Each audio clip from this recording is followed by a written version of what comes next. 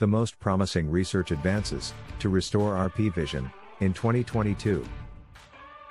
Research advances over the past 20 years have found out more than 260 genetic mutations associated with retinal degenerative disorders. And studies of gene replacement therapies hope to slow disease progression and potentially restore some visual functions are underway. The types of treatments being explored include monogenetic gene therapies, which target the mutated gene and replace or correct it. For example, our first and only FDA-approved drug, Luxturna for LCA, which is caused by RPE65 gene mutation. While gene therapy is not a cure yet, it offers a means of controlling disease progression by treating the faulty gene. That means it is given as a one-time therapy with no need for recurrent interventions. Unlike some retinal disease therapies that require direct injections as often as every 3 months. Following are the most promising approaches that have the potential to treat RP. Gene replacement using AAV and non-viral delivery vectors.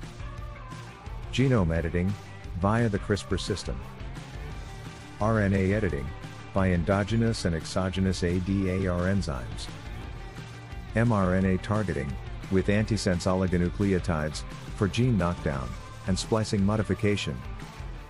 Optogenetic approaches that aim to replace the function of native retinal photoreceptors by engineering other retinal cell types to become capable of phototransduction.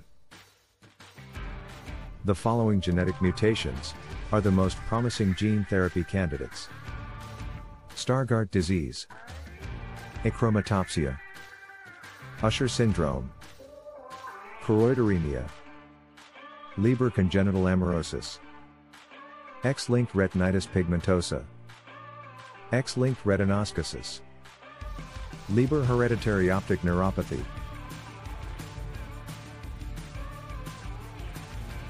To double guarantee the best outcomes of gene therapy, STEM Active is the best preparation and pre-treatment.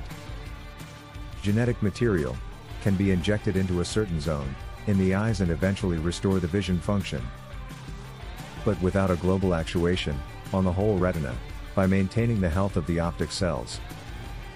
And inflamed surroundings could end in a complete failure of any therapy.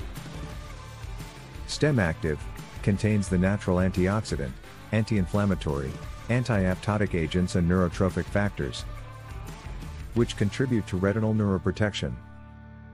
It will surely increase the success of gene therapies, as it helps provide an adequate environment of healthy optic cells as a substrate for gene transplant or optogenetic approaches, which could hardly be successful in a damaged tissue surrounded by dying optic cells.